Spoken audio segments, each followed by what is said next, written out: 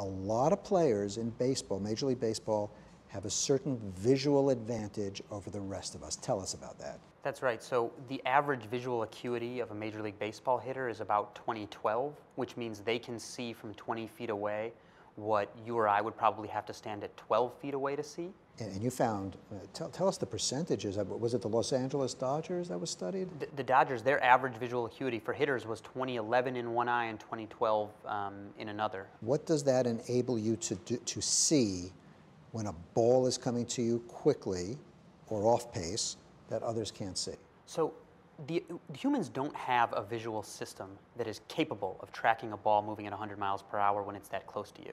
Right? So this advice to keep your eye on the ball is rubbish, basically. So you can't do it. Pause right there.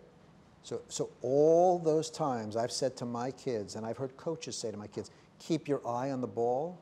Not good advice? No, it's a fine thing to tell them because it will actually keep them focused on the pitcher, and what they're actually picking up are cues from his shoulder.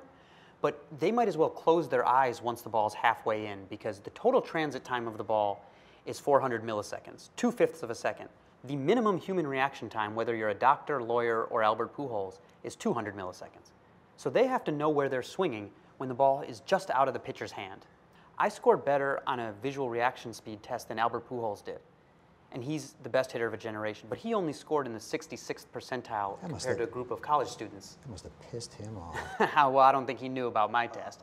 But it slows down because they don't have to attempt to react with superhuman speed. That again has to do to some degree with the situational awareness, because you just told me they're going to be, even unconsciously, I would imagine. Absolutely. They're not examining the shoulder. If you tell them where to look, they do worse. It's completely an unconscious process. Okay, so then it takes a lot of practice, and yes. this gets to, it's again, entirely learned that. That's learned, so that's not genetic. But then that's learned. These anticipatory cues that you have to pick up to hit a ball moving that speed are totally learned. But once you've learned them, I compare it to hardware and software in the book.